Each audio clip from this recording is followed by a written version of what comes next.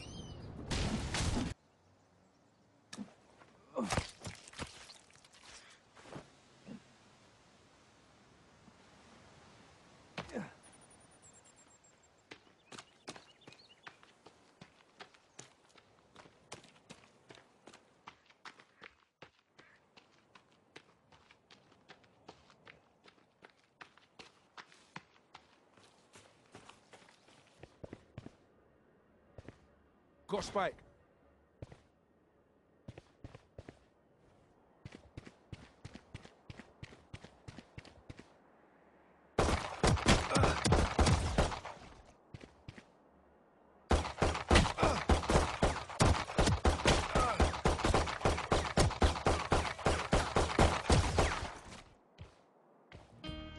The conclusion is the 7800 performs a lot better than the 7900. Now this could be that the drivers are from 2017 and the games have been updated in between the two comparisons, which was only 4 months ago. But the 7900 was roughly half the frame rate of the 7800.